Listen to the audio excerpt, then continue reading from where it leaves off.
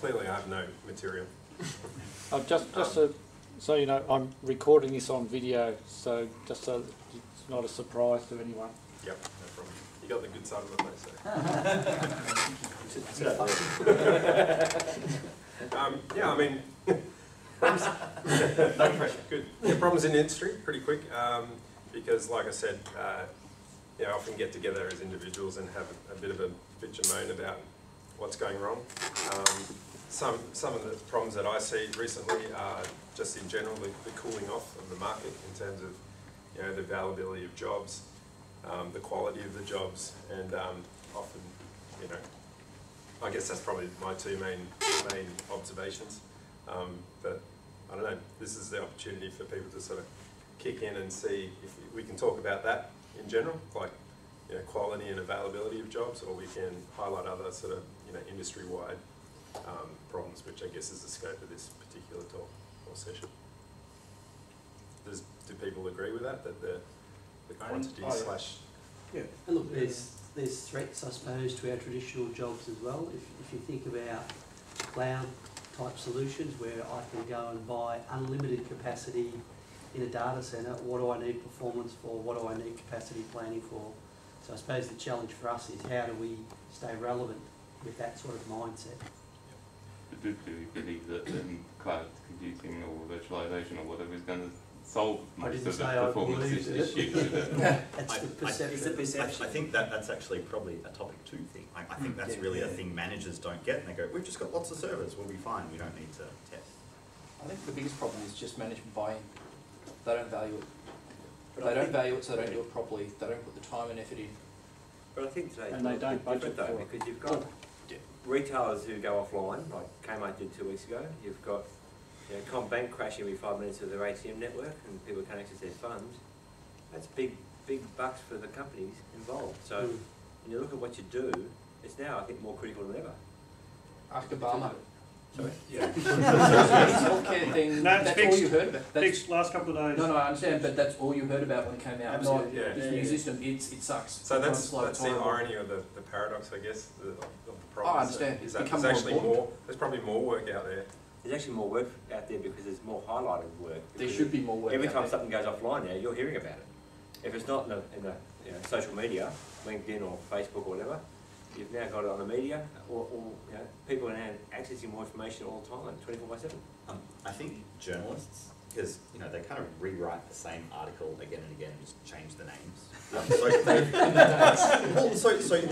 they've got like typical stories, like, you know, you have the heartwarming story where the blah blah blah has cancer and someone, you know, does something nice, and they've now got, I think, a template for, you know, big important website goes down, it's embarrassing, blah blah blah. They've got their Rolodex with, okay, who do I call to get a quote? And you see this with, you know, like CFA problem that they had. You saw it with the My Schools website. Quick Frenzy. Right, and they've Airlines, got, okay, airline booking systems. Jetstar went down, so Virgin went down. it's a type of story. There's maybe journalists who go, oh, okay, I know how to write that type of story.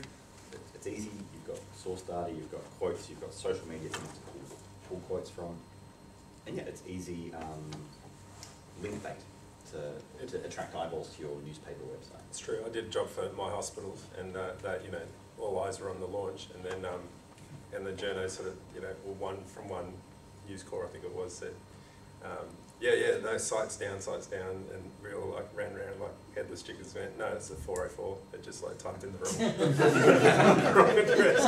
You idiots. But you know, it could have made the news. And they sent us a screenshot. You know, that they're going to put in the news. And no, that's a 404. I shouldn't let them. Here's the proper URL. So if I could flip this around, right? I mean, it's easy to see this as a challenge in the industry, right? It's easy to see this as a challenge. So let me flip it around. Why is it a challenge? Well, it comes back to this statement of type of work and the quality of work. Yeah. Because that's what it creates.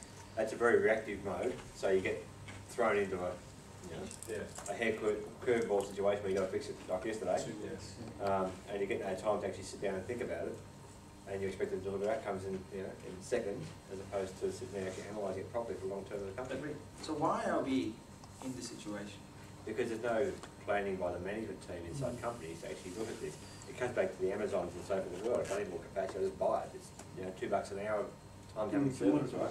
So commoditization. It's commoditisation of the infrastructure. Yeah, but not just that, obviously the perceived costs, like, you know, they can just outsource their whole, you know, their whole infrastructure, their whole people support. Well, they give it to a CSC and say, it's your problem, you manage it. Yeah, and the contract says you must tune the system. Well, yeah, what does that mean? But that's the level, that's the summary they put in. Yeah, correct. I guess, but even in outsourcing, there's this big problem where even whether it goes to CSC or Accenture or TCS, whoever, they, in order to get the bid through, they would never cater to the performance budget so much, because obviously that will be at the back of their minds, but they'll say, we would rather get a change request done through the client and milk them at the 11th hour and get the performance thing saying, this is your problem, this was not in scope, so we need to get this done. So I think it's vested interest, mutual interest, that some of the customers think that we got to lose a bid, so why even bother catering, boosting our budget? We want to do the right thing for the client, but not at the cost of losing the client. So is that going to be solved by educating the sales people or the tech people who are actually doing the bidding? Probably not. It's so, yeah, but it's so hard. Once you get a vendor in Exactly. at some price to deliver something, Correct. like once they're in, the performance might be rubbish, but it doesn't matter. You can't then turf the vendor. Yeah. You're locked in. There's nothing you can do. No, perhaps if the clients were better informed about what they should be asking. Exactly. That's Absolutely. exactly what we're doing. Right. As a vendor, that's what I do. Write the proper SLAs. Correct. Right? Everything starts with your definition of your requirement, right? And correct me if I'm wrong, right? 99.9% in even the program I own currently, there are no definitions of performance. There are no non-functional requirements. Forget performance testing, which comes towards the end of the life cycle. There is no definition. So when people write the RFP, where is the definition for performance in it? But I think all of us are equally to blame. We can sit and we can say, right, none of this is being done. But can we do something to change it? Well, my argument will come back though, the customer doesn't want to pay for it. Yeah. Because it all comes down to cost. Not until a production incident anyway. Ah, that's a different story then, Yeah. right? Because hey, it's hit the press, Yeah, it's hit the right. website, it's hit the customers, It's it's always the losing rule. sales. You have That's performance different. requirements, you just don't know what they are. But they won't pay for it up front as an insurance policy. Go off the line. So what you have is customers going, Reacting, yeah, absolutely. take it out, cost us money, cut costs, cut costs, cut costs. First thing comes out is this area, because it's not seen as important. I think something you know, at a macro level, you know, IT for most companies, it's in a cost centre. And you always seek to minimise the costs. Most CEOs report to CFOs, so you're right. And historically, performance and the specialist area is obviously the most expensive. So they're the first to get, okay, we can do that for 30 bucks an hour. It's hard to tell if you've done good performance testing. No, don't worry about that. So quality is very hard to measure. Quality Cost doesn't is very matter. easy to measure. But Stuart, again, how does someone who doesn't understand, is unable to define the requirements in the first place, able to understand the difference between a good job and a not so good job? Yeah. So do we have to like show them up kind of thing? Is that like, whether it's through, you know, good NFRs or actually just highlighting that there is a performance problem? Because I think a lot of people don't even really understand what a performance problem is anyway. Absolutely. Yeah. Yeah, so I guess just in a minute to close this one. What can be done? Yeah, Yeah, I was going to say that exactly. Like, basically, is this something that requires manual intervention by us? Or can we just leave it alone and then hope that the industry is like booming in 5 years when everyone's websites are failing? And they need to find someone that had experience with technology X. I mean, sometimes how I see it personally is like, oh, there's not much I can do as an individual or even as a tools vendor. You know, I'm sort of, in some ways I'm contributing to the cheapness thing, you know, by driving the price down. Absolutely, So, and that's what we got to avoid. That's precisely what we have to avoid. Yeah. Or take advantage of. Well, yeah, I'm sort of, I'm being honest, saying I'm sort of taking advantage of that. But anyway, yeah, so probably to you guys, do we need to do something? I think it's ongoing education with customers and to highlight it. And I think it's important, you know, from that point of view, because, you know, from what we sort of are hearing in the industry, is that the proportion of the IT budget that the CIO is actually going to get to spend is going to diminish incredibly. So it's actually the business that are going to be dictating the IT budget.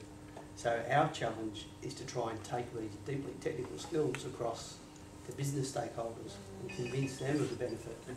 Right. So that's why, you know, maybe this is the relevance for forums like this, Absolutely. to educate the industry as a whole that these are things you need to matter about. Right, the more we are seen, the more we are heard. It's like, you know, the crying baby gets milk. Right? I mean, there's one thing I've realized, right? I can be on a program and I can keep saying it sucks, no one's going to give me work, right? No one's going to, you know, everyone's going to look at it as performance testing. But there's one thing I realized, if you don't stand up and you don't tell people stuff that needs to get done, no one is ever going to listen to you. And I guess it ultimately starts with the RFP. And that's what I see where the mistakes are made. Because in the RFP, you don't account for performance. And eventually when the application, when people start putting things together, they don't care about performance. And it's only when shit hits the ceiling that you get the performance testing guys in to fix performance in 2 weeks.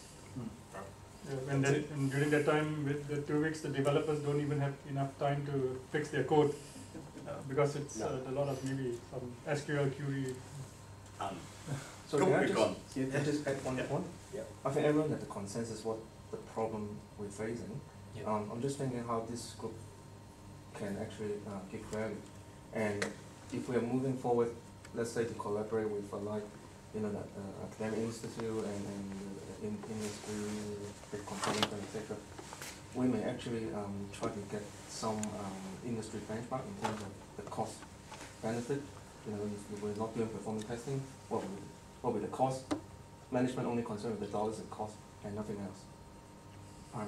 So if we got those information and the group could actually, I think that's a good in a function to promote this to across the industry and with the business, maybe that's something we can do. So you're saying cost of not investing in performance, right? So the ROI of not investing. Yeah. Yeah. And quite the CMG standards, you know, the official. Yeah, some nice. I think that'll make a great post-it note for next Okay, next. Next. Alright, so just straw poll, agile, blah blah blah, show of hands, is this format working, useful?